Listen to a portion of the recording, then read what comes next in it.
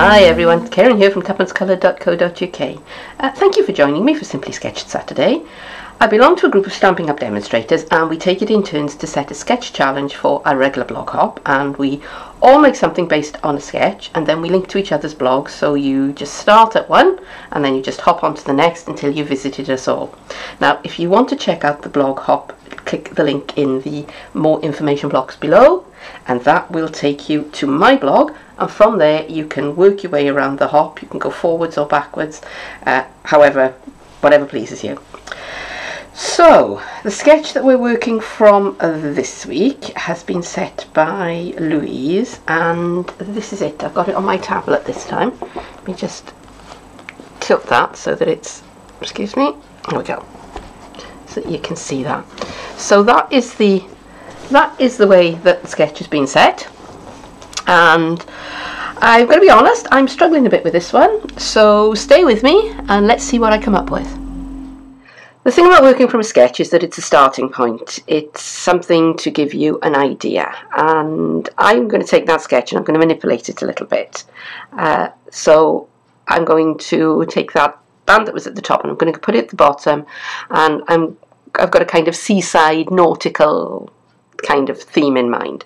So I've got a piece of Pacific Point, which is, I think it's about 3.5 inches by about 5, but it's big enough to go along the bottom of my card, is the main thing. Okay, and I've got my 1 3/8 of an inch circle punch. I'm going to make some waves. So I'm going to start by cutting out a half circle along the end. I'm going to push the punch in as far as it will go. Okay, and punch. And I'm going to slide my card along until I've got a little tiny bit. Can you see that there? Just a tiny little sliver. Oops. Left in the corner. And again, I'm going to make sure my paper's in as far as it will go. And punch. And again.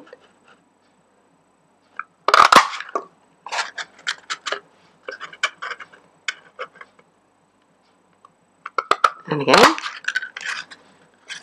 and one last time just to finish it off.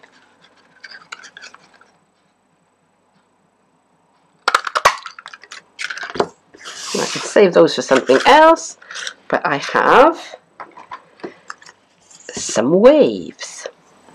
I'm using the Layering Circles framelets, and I've got a square of Whisper White card, which is, I think it's 2 3/4 inches square, and I've got a scrap of Real Red card. I'm going to start with the Whisper White, and I'm going to use not the smallest of the circles, but the next one up, and I'm going to skip one, and I'm going to take that one. Just for a moment, so just push those on one side because I shall want them again shortly. Now I'm trying to align these so that they are centered, because I want concentric circles. I want a sort of a donut shape. Okay, am I happy with that? Reasonably. Okay, so I've got some low tack tape. I'm just pushing that on there as handles, and I'm just turning that over and checking that it is looking pretty concentric, and that is not too bad. So I'm just tacking that down, and I'm going to take that over to my big shot and cut it out. I'll be right back. Here's my donut. Moment of truth.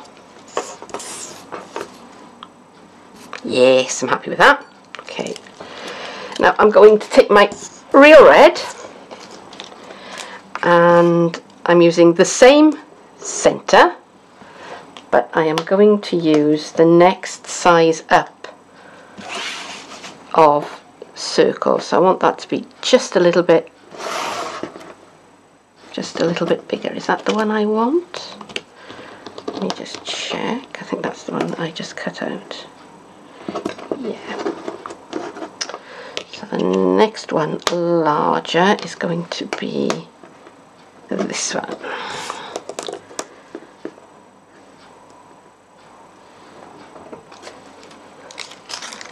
So I'm going to do the same thing, centre them up. I'm going to run it through my Sizzix, through my Big Shot, and I shall be back again in a second.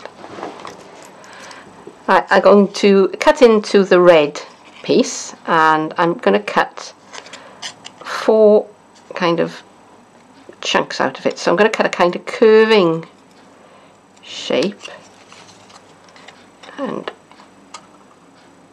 just kind of following that round, because I want it to look as though it's round and as though it's going over a curved piece. So I'm going to take that one, and that's going to be my template. And now I'm going to cut 3 more.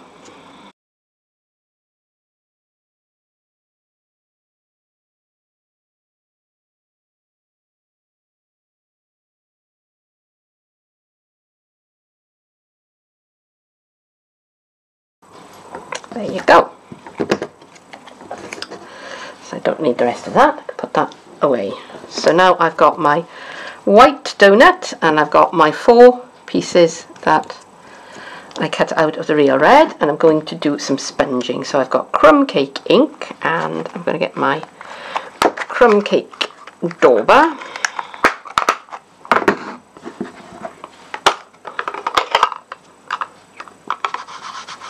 I'm going to ink it up, and I'm going to tap some of it off on a bit of paper tissue because I don't want this too strong. And I'm just going to start just inking very, very lightly around the outside of the donut, just to give it some shape.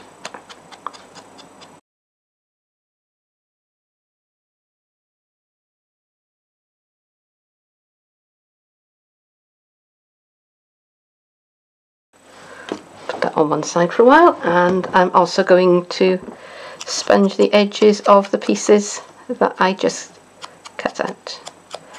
And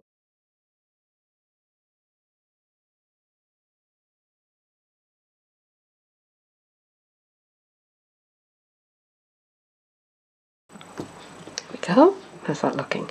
Actually, now I've done that, do you think I should? Yes, I'm going to sponge these pieces as well.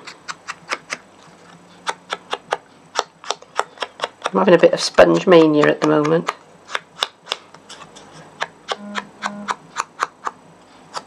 Oops, my phone needs charging. There we go. Now I'm going to assemble those pieces.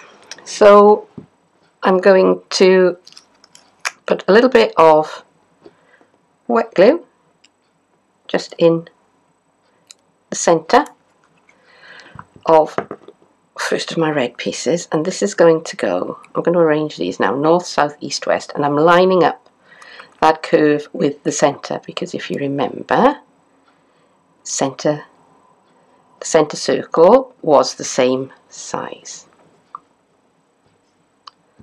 So that's my, woo. Okay, maybe a spot more wet glue would be in order. Just want to make sure it doesn't ooze out. Okay, so that's one. So turn that over. 2 going on now. I want north, south.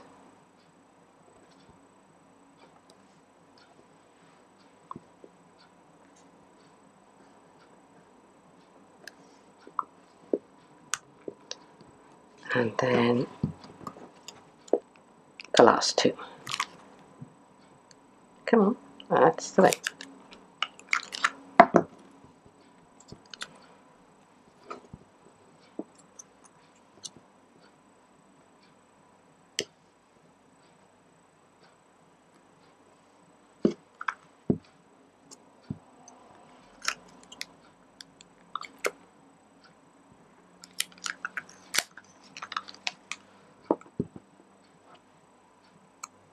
And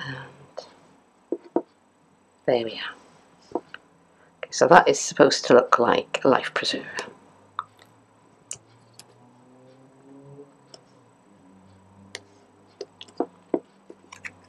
What do you think? I want to spell out a suitably seafaring message on my card, and to do that I'm going to use this stamp set. It's called Label Alphabet, and you get lots and lots of letters on this one, not just one letter of each, which is absolutely great. It's one of the things I like about it. And it is photopolymer, so you can see what you're doing. But I want to plan this out before I actually stick it on my block. So I'm going to be using the tweezers to help me, and I'm putting them down with the backs up towards me, and I'm not too bothered about keeping them in line, because I want them to be kind of, you know, sort of look like they're rocking back and forth. So A, B, C, D, E, F, G, H. So there's my H, and I think I wanted to say Ahoy, Matey.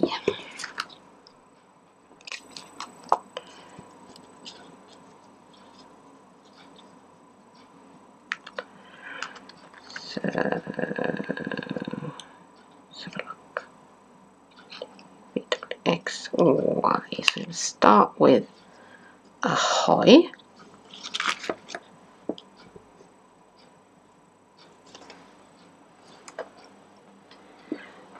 I'm just going to my block and press that down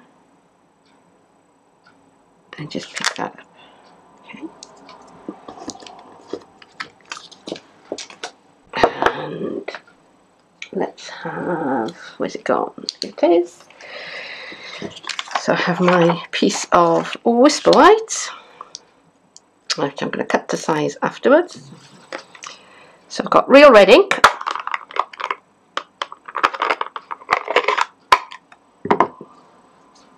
I just realised my mouse is in shot, so I'm just going to move that. And very lightly inking up my stamp, and I'm just going to plonk that down where I want it, and I'm going to count 1, 2, 3, 4, 5. And I'm happy with that. Right, so now I'm going to do the same for Matey. Nearly finished. So here is my sentiment, my Ahoy Matey, and I've cut it down so that it is 1 inch wide. I've got my triple banner punch, and I'm just going to slide that. Actually, I'm going to put it that way just in case I haven't left myself enough. Yeah, that's fine. Just going to slide that in to the channel, flip, instant flag, and sponge the edges so that it all kind of fits in. It looks weathered and beaten. Okay. Right. So here is my base card, and I've got a bit of soft sky, which I've cut. I think it's ½ inch smaller than my base card. And guess what? I've gone around and I've sponged all the edges. So I can start assembling that. Let's put my waves on. A bit of snail here. Oh, actually, no, I've got one more thing. I have a post, which is a bit of crumb cake. It's ½ inch wide, and guess what? Sponged it. I'm going to put that on first, and I'm going to put it leaning at a rather jaunty angle, and now I can put my waves on. There we go. And my flag.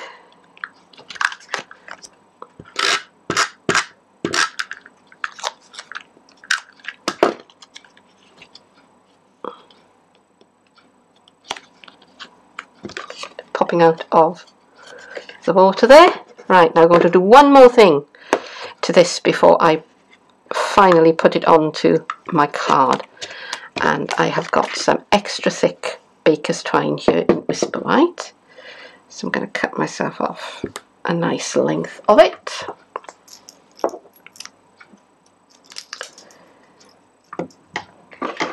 And I've got fast fuse. I'm just going to put a bit of fast fuse on the back there.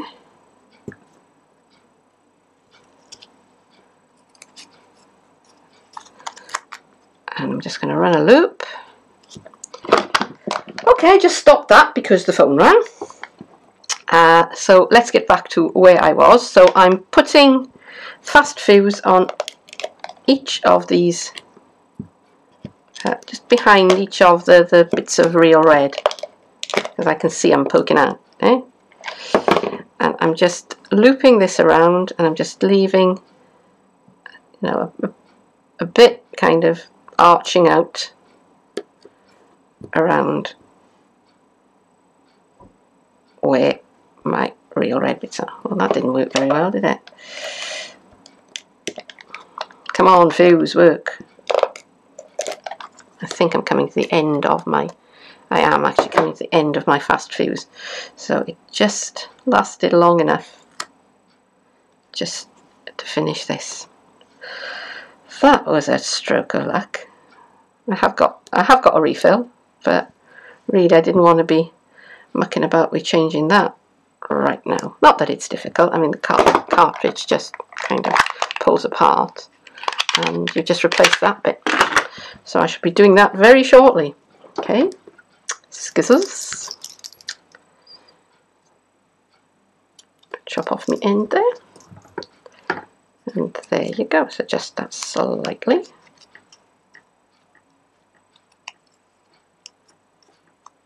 And there you go. Okay, so I'm going to attach that with some dimensionals because I haven't used dimensionals in this project so far. And I can. Some wonderful, wonderful things. Stay. Just flick the backs off.